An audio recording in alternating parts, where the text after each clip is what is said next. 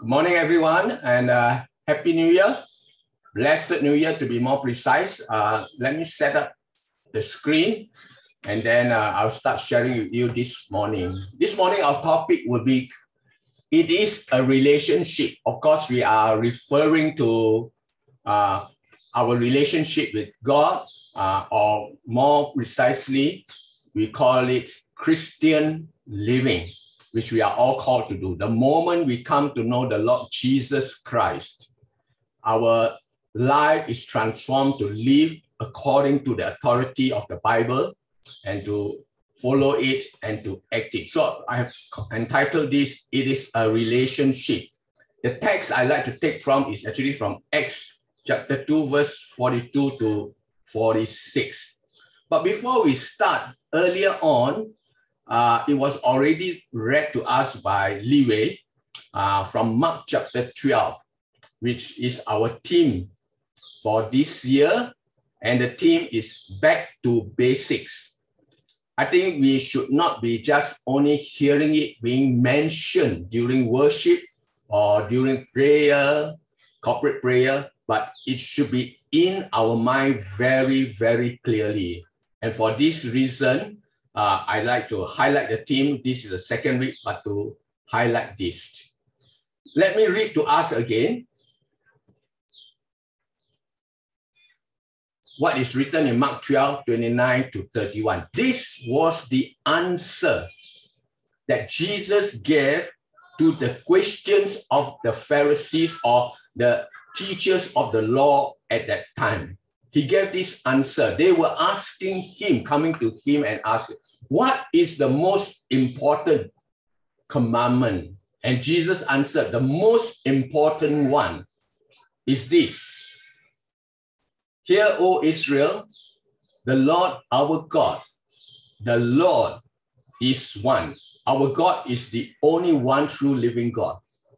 And then he went on further then to put into application.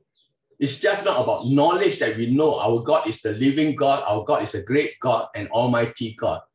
He went on and he emphasized this because this was missing in their life.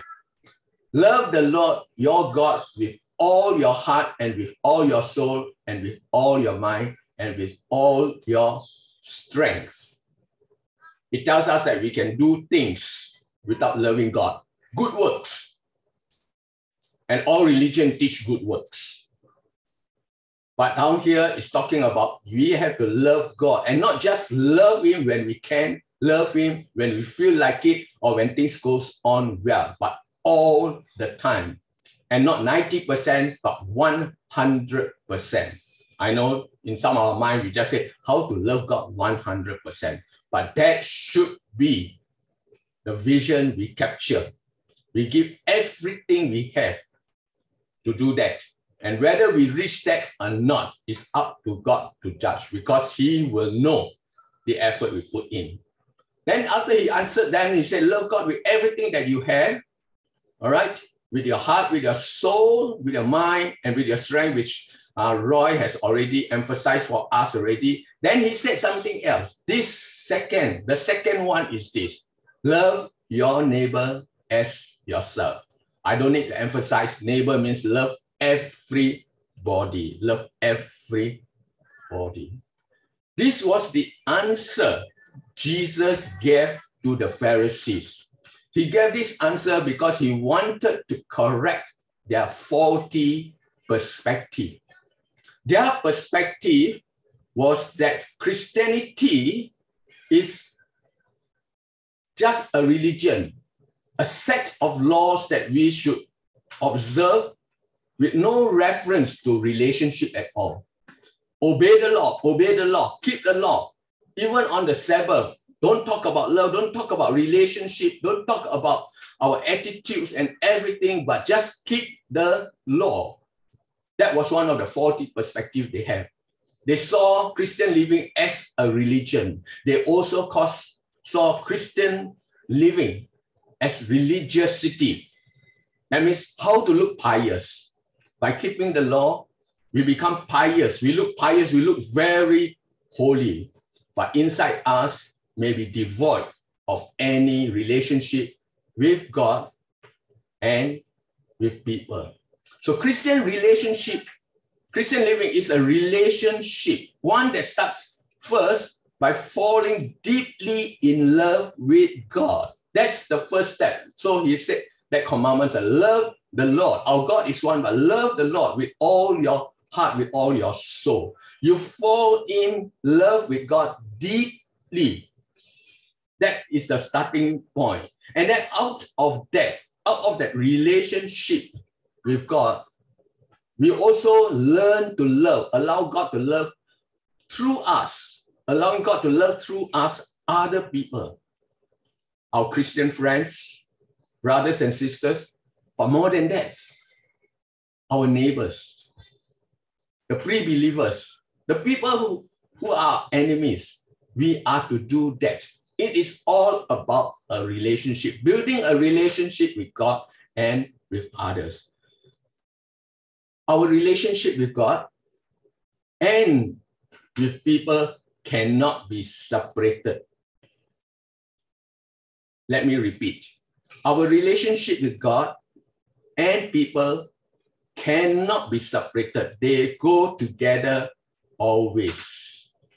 Because one without the other will result in turning Christian living into a religion or just religiosity, just being religious. So they cannot be separated. I chose the passage from Acts, chapter 2, verse 42, and allow me just to read to you, because from here you will see there are 6 basic steps. Our theme is back to basics.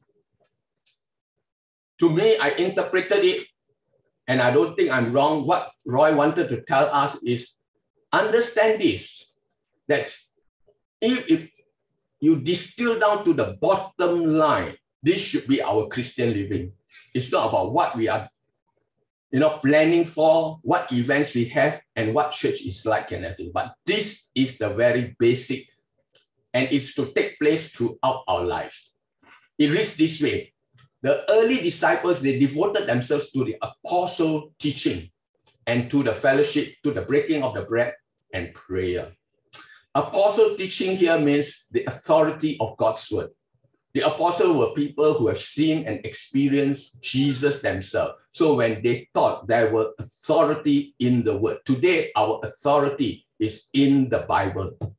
So they devoted themselves to the apostles' teaching and to the fellowship, to the breaking of bread and prayer. Everyone was filled with awe, and many wonders and miraculous signs were done by the apostle. All the believers were together and had everything in common. Selling their possessions and goods. It was not that they had, then they gave to each other. It's not that of the excess. It's not that they want to change their wardrobe or they want a new pair of shoes and I have extra, I give away. If you read carefully, there was not enough. There was not enough to go around. And maybe they wanted to give something, but they could not because they don't have it. So they sell their possessions and goods and they give to anyone who has need. Anyone who has need. Every day they continue to meet together in the temple courts. Today it will be our church.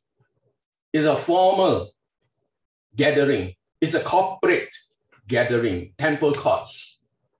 They broke bread in their homes also and ate together with glad and sincere heart, praising God and enjoying the favor of the people. And out of this Christian living style, the Lord added to their number daily those who were being saved. Before I move on to the 6 basic, I want to say something here. And the Lord added to their number daily those who were being saved. It's preceded by us living the Christian life as mentioned in the above verses. When we live that life and we focus upon that carefully and we take care of that, the Lord will add to our numbers. We have a part to play.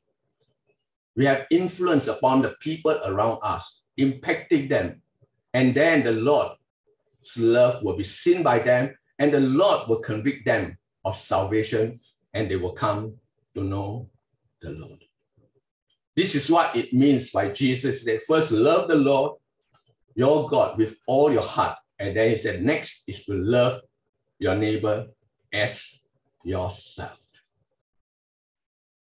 Acts chapter 2 to me fulfills or run parallels to what Mark chapter 12 is talking about, our team. My desire, my objective is not to preach good messages, but that we role model this. But there are 6 things that we need to role model. There are 6 basics that we need to look into. For Christian living, I call 6 basics. The first is Bible reading. Bible reading. Bible reading is foundational for our relationship with God. Because we learn about God, we communicate. It's our main way. Other than that, without Bible reading, your communication or your thinking and your reading of the Bible, all right, must be tailored to say, I need to know about God. I need to know about God. Bible reading is important because we see the love of God. We see the love of God. It's the authority. It tells us everything about God. And when we see the love of God, we respond to that. That's why it builds a relationship. It's about a relationship. Bible reading is not for knowledge. Bible reading is for relationship because we learn the character of God, because we learn how to relate to one another. It tells us how to relate with our parents. It tells us how to relate with our enemies. It tells us how to relate with everybody, with our enemies and everything. It tells us how to relate. You see, it's everything about relationship. Christian living is about relationship.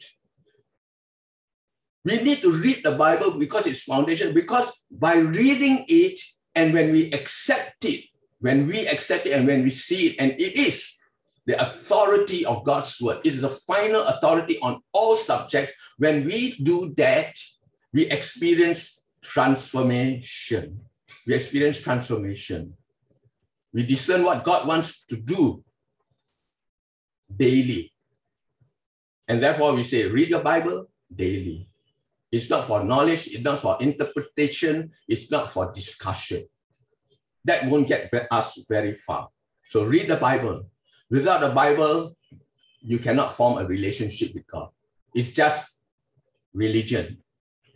It's just a chanting, a prayer or chanting some words. Verse 42 very clearly tells us something. Now, you know, the word devoted means they devoted themselves. First, they devoted themselves. It was not a casual reading. It was not once in a while or when I have time. It's not a rushed reading. It is not the quantity of reading. The word devoted, when you find it in the Bible, or when it's used in the Bible, it means zealously going after it. Do we do that? Do we zealously pick up the Bible and say, I need to read God's word. I need to know what is it all about. I need to know the character of God. I need to know how to relate to others. Zealously reading it. They were keen about it. Not half-hearted, oh no, I got something to do right now. This is my Christian duty to read the Bible every day. I've been taught that and I must do that. Is that what it means? No. It's not casual. It's not reluctance, but it is zealous, it's keen, it's intense. It's about not just studying, but intensely and passionate about it. To put it in a simple, everyday word, I cannot live the day without reading God's word. Of course, we can live, but will we live to the honor of God? Will we live so that our life will exemplify what Acts chapter 2, verse 42 onwards says about that? So we don't do it out of duty. We accept it as authority. And so Bible reading is indispensable for Christian living. Are you reading the Word of God? Or sometimes I ask myself when I read the word of God, sometimes I get frightened because when I read it, I already have a mindset of my own. I read, maybe you read the daily bread, every day with Jesus and all that. There's nothing wrong with that. Read that, but clearly read the word of God first and say, Lord, what have you to say to me? That's what I mean, Bible reading. So the first basic is Bible reading. We must read it daily. Otherwise, at the end of the day, we come back, our prayer will be, Lord, forgive me, for I've gone through the day without your guidance. I've lived the day without your guidance. Forgive me. The next is application. Application.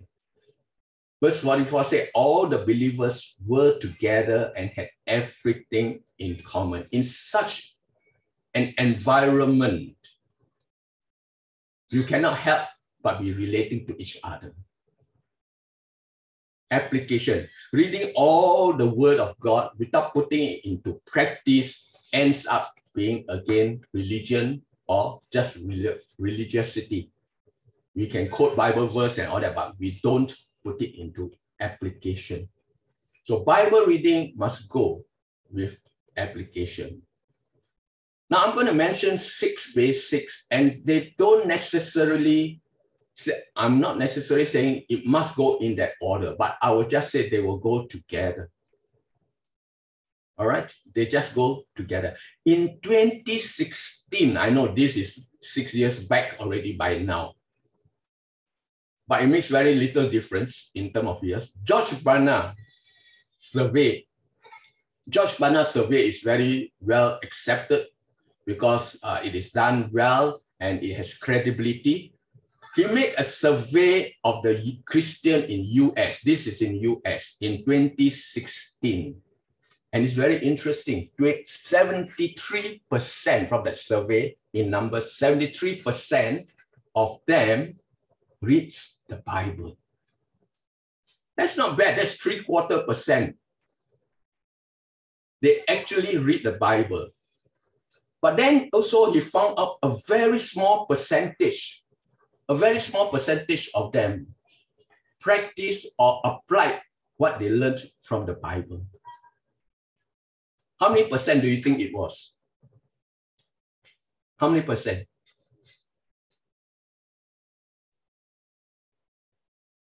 Was it 30%? Not bad if it's 30%. And I tell you it's wrong. So what percentage would you say again? Let's halve it, 15%. Was it 15%? No. The real result showed only 2% of the 73% who read the Bible every day applied what they read. Today in Singapore, let's ask ourselves, are we any better? Are we really any better? From your experience of yourself and with our church and with other Christians, we know everybody kind of read the Bible or we assume, but how many of us apply? Would it be more than 2%? I think we will not be very far from this number. Otherwise, the living together, the sharing of everything, the selling of possession, the meeting of one as everyone has needs would be more evident in our homes and in church. So my take is, I don't think we are very far from that. Application is important because reading the Bible faithfully without application or saying that, oh, this doesn't apply to our present age or our age is different and everything, we are nullifying the authority in the first place.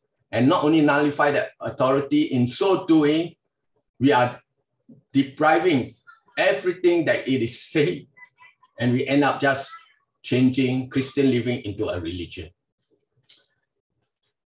People are attracted to relationship. People are not attracted to events.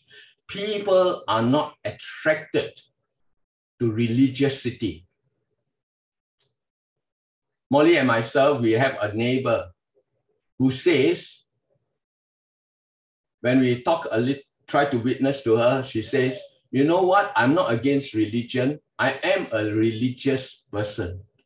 I am a religious person, but it doesn't matter to her who she prays to. And being an Indian, of course, she just prays to the Hindu God. And she won't object to Christianity. She will accept all that we teach and say that it's good teaching. You see, Bible reading without application is just changing it into a religion or religiosity. Salvation often comes, I said earlier already, but salvation often comes as a result of our relationship with our friends and neighbors. So we build upon relationship, but don't stop there. Don't stop there. We must apply it. And when they see apply it, then God will bring about salvation. The close relationship, all right? This close relationship of the believers is described in this way. Selling their possessions and goods, they gave to anyone as he had need. Anyone. And selling is the key word here. Every day they continue to meet together in the temple courts. Every day they were doing that. I put 1 Peter 8-10 there is because to me it is just the same thing that is talking about. It's the equivalent of the practice. The instruction is given over and over in God's word. It says, above all, love each other deeply, because love covers a multitude of sins. Offer hospitality to one another without grumbling. I will be talking about sincerity and integrity. This is what it's talking about. I can offer hospitality with grumbling and with grousing. I can offer hospitality, can't wait to get rid of people because they are just not fitting into me. Each one, clearly everyone can do it, should use whatever gift he has received to serve others, faithfully administering God's grace in its various forms. That's the equivalent of the application of Acts chapter 2. Selling the possession and everything. So we need to be reading the Bible and applying it, taking it as a final authority, no ifs on anything and living that. You call it radical living? Yes. The next is supplication. Supplication is, of course, prayer. And we pray because God knows every situation. Otherwise, why do we go to God? Because God knows every situation, not only knows every situation, he knows it better than us. In Henry Blackaby's book, Experiencing God, he writes it this way. He said, God is always at work and already at work. So it's not just only our act that touches people. God already wants salvation to come to these people, but he used us as a means to show that the Bible is the final authority and the correction that they need to think in their perspective. God is already at work. I put it this way. Reading the Bible, God speaks to us. God tells us what needs to be done, what his commandments are, how we are to do and everything. But in prayer, we speak to God. Now that's a relationship. You cannot have a relationship that is only a one-way traffic. It's a two-way communication. Reading the Bible to me is literally one way. God is just giving me clear-cut instruction, reminding me of his promises, and I learn a lot of things. It's God telling me, God telling me, God telling me, God telling me. And maybe we get frustrated with that because we have never added prayer where I can speak to God and I can tell God, God, my situation is unique. What do you want me to say? What do you want me to do? In other words, prayer is talking to God and listening to God, where God replies. We speak and we listen for God's replies. Our corporate prayer meeting must include listening for God's replies. We often pray over a subject and then we give our opinions instead of listening for God's reply. It is only in this way that we grow in intimacy with God, that we come to know our God and we come to experience our God. When we sit and wait, he replies and listen to his reply. It's a two-way communication that develops intimacy. I don't have to go down the line about husband and wife. If I'm always talking to Molly all the time and she's not listening, there will be no intimacy. But her response to that makes it important. Bible reading, application, supplication, and next, integrity. Integrity is indispensable. Allow me to read again and highlight the words that caught my attention. Every day they continued. It's not just once, but every day they continued. It was consistent to meet together in the temple courts. You know, we now have on-site meeting only once a month. I think we should do our very best not to miss that opportunity. We have already mentioned the advantage and what it is, but they met together every day in temple courts. That means in a formal manner, they broke bread in their homes and all together, and ate together with glad and sincere heart is the one I mentioned earlier, sincere heart, and I link it to having integrity. When they praise God, it was with integrity. It's not just mouth service only. And therefore, they enjoyed the favor of everyone. Being sincere, they were able, all right, to have a very consistent life. In other words, the life at home and the life in church is the same. Their life in the office and the life at home or in the church is the same thing. Their life on Mondays and their life on Sunday are the same thing. That's integrity.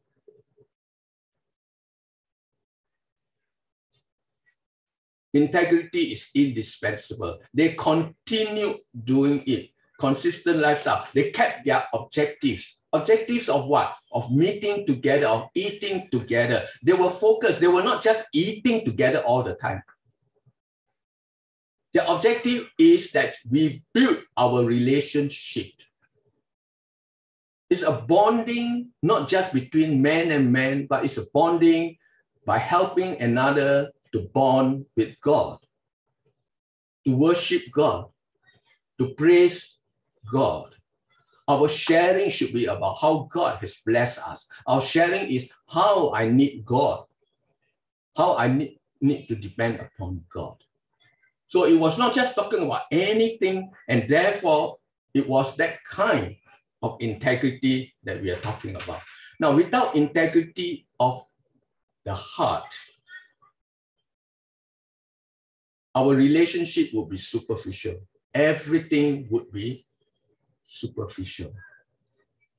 And there will be little impact and influence in the lives of others. We can have evangelistic program and everything, but we do it for the sake of an event. It's not about sharing. It's not about selling possession. It's not about using the gifts that each of us have. It's not consistent. It's not continuous. We need only 3 events or we need only 2 events in a year. We plan that and all the rest of the time we are not thinking about it. Integrity means I am so concerned for the lost. I will not miss any opportunity. I will continue to do it because my heart's sincerity tells me they need God. And when we do that, then the Lord will add to our numbers daily those who were being saved. It's always two ways. We living the Christian life with the basics in place, and God using those occasions to convict people of sin and of judgment and of righteousness. But that's not enough. It's everything about your own, yourself only. There is another factor that is called the communion. Communion, I'm not talking about Lord's Supper, but it is about the individual having communion with God, having a relationship with God. No isolation. There is no isolated Christians. We are a community from the very, very start. In fact, God demonstrated it. You have the Holy Spirit, you have Jesus, the Son, and you have God, the Father. It's a community. It's a communion. Relationship can only exist when there is a community. You can be a monk and go to the mountain, there is no relationship. It's only a deception that I have a relationship with God. But then there's no application of everything. If God said, be humble, if God said, be kind, and you just continue to remain in the mountaintop and everything, without a community, there is no relationship, no real relationship. It's just a religion. In a community, we live, we learn, and we grow together. We make mistakes. We forgive one another. We encourage one another. We correct one another. We bring one another closer to God. In a community, we apply, all right? We apply what is needed from the Bible. We read the Bible and we apply it in a community. There is accountability in there. We share our needs authentically. I use the word authentically because I want to link it to integrity. Transparency. We share our needs. We speak and we ask for prayer because of the temptation I face or you faced. Or we speak of the sin I've fallen into and ask for prayer and for forgiveness and for you to hold me to walk back into the right road. We seek help without fear or judgment. Why is it so difficult for us sometimes to ask for prayer?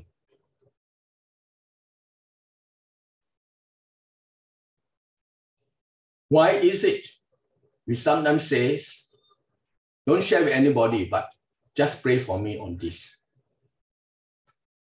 Is that reflective of the community that is found in Acts 2?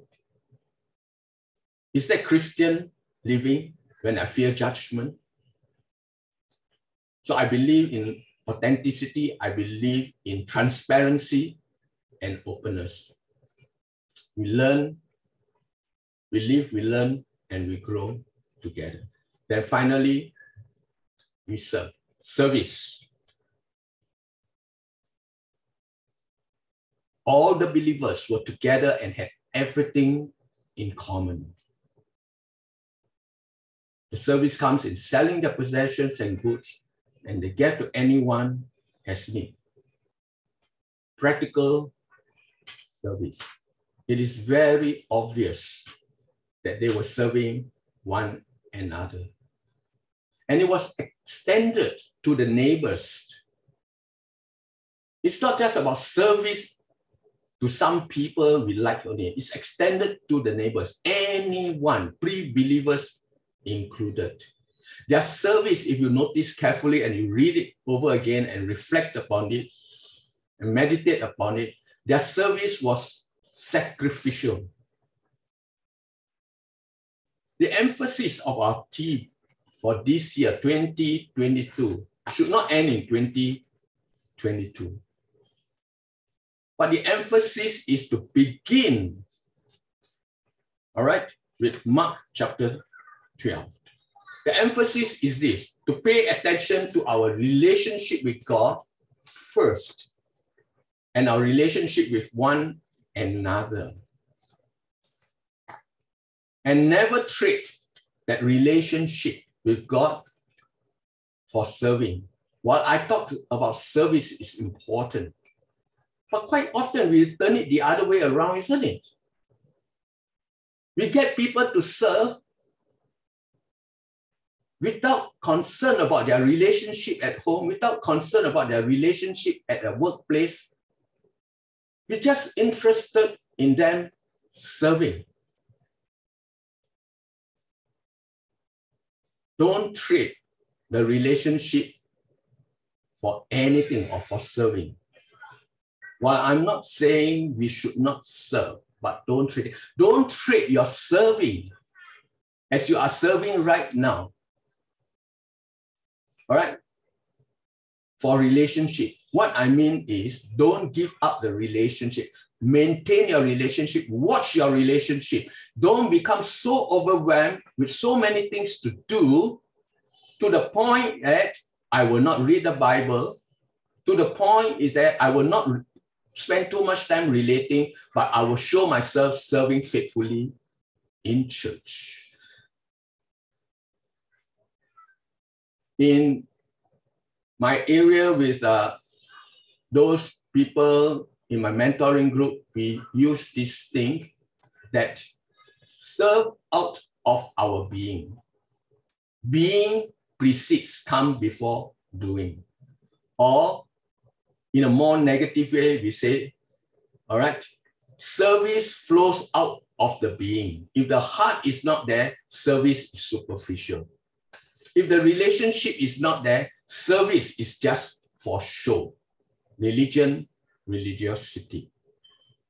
Being precedes doing. Pay attention to the relationship as you serve, whenever you serve.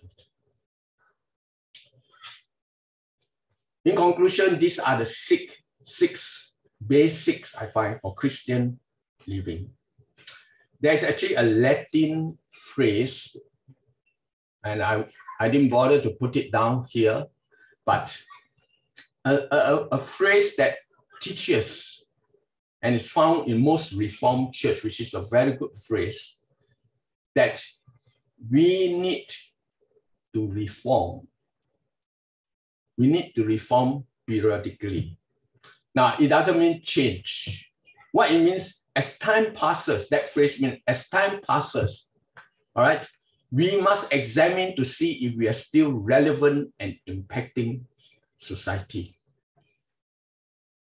We must see if we are relevant and still impacting our neighbors.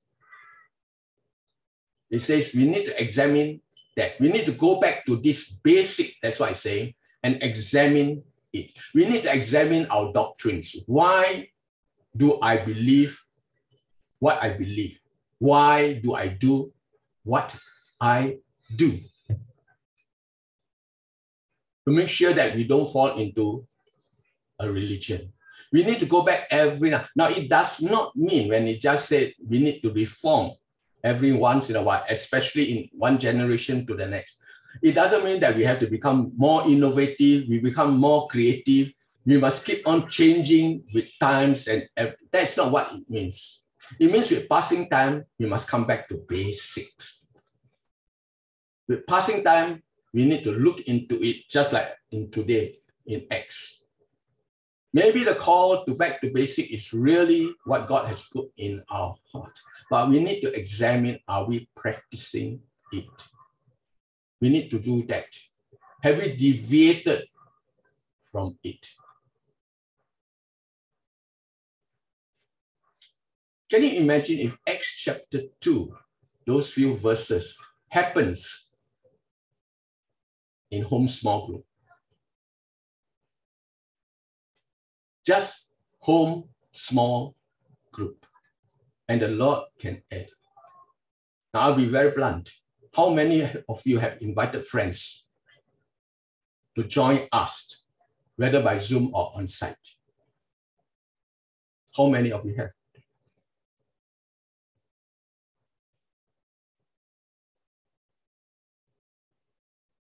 What is the issue of it? Can you see a wave that flows. Every home small group start with a relationship with one another, not only your home small group, but with your neighbor. Can you see the flow, that the wave that will come? And it will not be that the church will be filled with people, but each homes will be filled with 2 or 3 persons. And if the attendance in each group just goes up by 1 or 2 or by 3, do you see what God can do by adding to our numbers? I believe it can happen. I believe if home facilitators, home hosts, I believe if leaders role model this, don't talk about it. Role model the 6 basics. Even in mentoring groups, even in youth gathering, women's gathering, men's gathering, our small group, are we reading the Bible? Are we teaching and are we taking as authority? Are we seeing each other? You know, at the end of this message here right now, which is the end, I just want to emphasize that, you know, you don't just discuss, but you apply it. And I think you can apply things if you can memorize. So one of the key things that you're going to do is to memorize the verse of Mark chapter 12. Memorize it. You don't have to be word perfect, but at least we need to remember, where does the Bible insist that teaches us that we should do all this? Mark chapter 12, Acts chapter 2. We tell ourselves that. And when you can remember that, then you apply it. Since it's telling me that, am I applying it? We must ask ourselves constantly every day. If there is integrity, there will always be the continuation of it. And we have to pray for one another. So I'm going to ask for you in your time also to share what is one step that you can take today, this week, before we meet next week. One small step to move on so that we are back to basic. And then we pray for one another. This is what back to basic means to me. Nothing fanciful, nothing new. But that's what the Word of God says. Basics. Let's go back to it. Let us pray.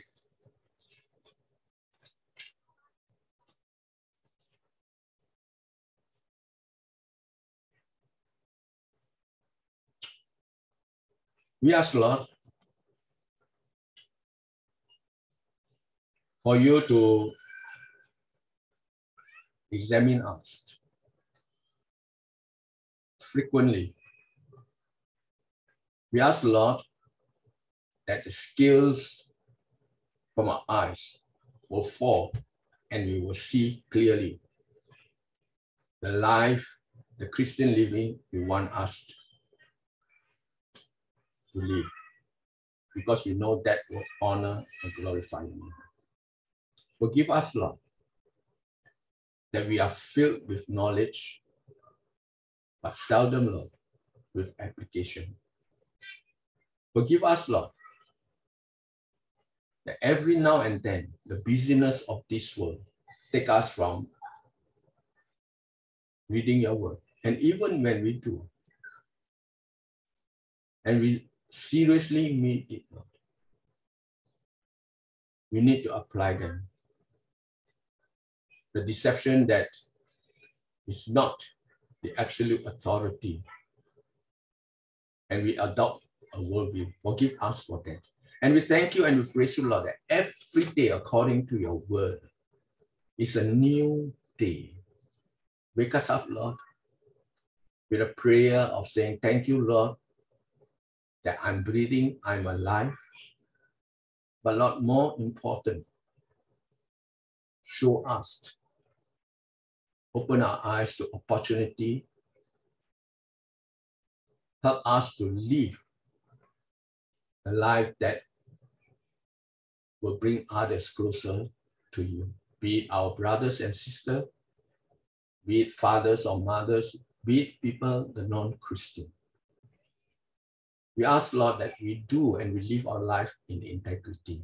This I pray for all of us in Jesus' most precious name. Amen.